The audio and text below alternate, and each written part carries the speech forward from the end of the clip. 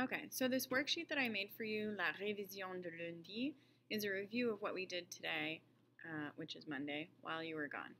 So we talked about devoir, to have to, vouloir, to want, and pouvoir, to be able to.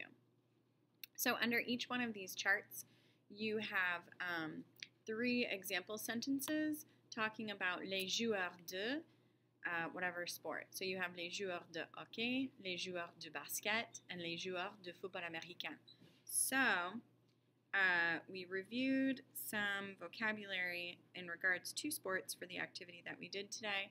And one of the words that we reviewed was jouer, which is the verb to play.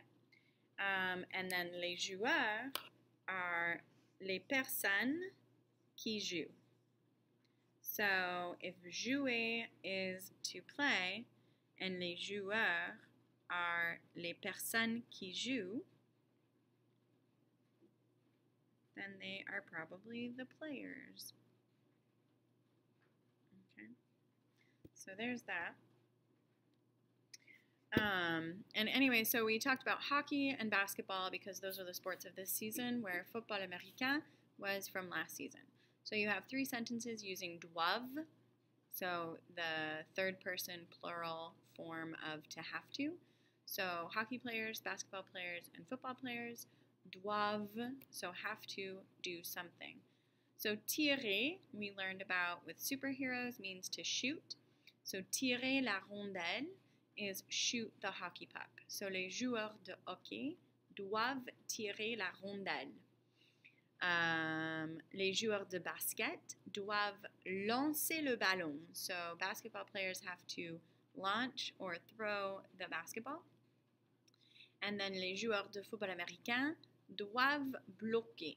So they have to block les joueurs d'offense, the other players. Vouloir, you have the conjugations here, and then the same thing, an example sentence with each player. Gagner is to win. Marquer des points is to score points. And arrêter l'autre équipe is to stop the other team.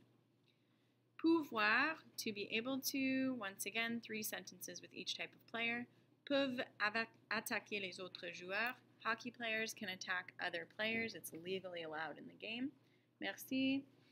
And peuvent attraper le ballon. Basketball players can catch the ball. And then les joueurs de football américain peuvent pousser les autres personnes. So they can actually push other people, and that's okay. So ideally through this activity, there were 3 groups, and each group came up with example sentences of what hockey players, basketball players, and football players can do, want to do, and have to do. So I've left you 2 blanks so that you can make your own example sentences. You don't have to use hockey, basketball, or football players. You could do just do il and elle if you want to, but today's focus was the plurals for all 3 of those verbs. Okay, so I've also made you a review for the test that we took in class today.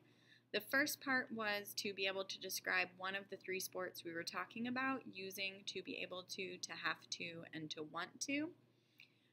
Where on this paper that I'm going to share with you, I put jouer is to play, un jeu is a game, and les joueurs are the players.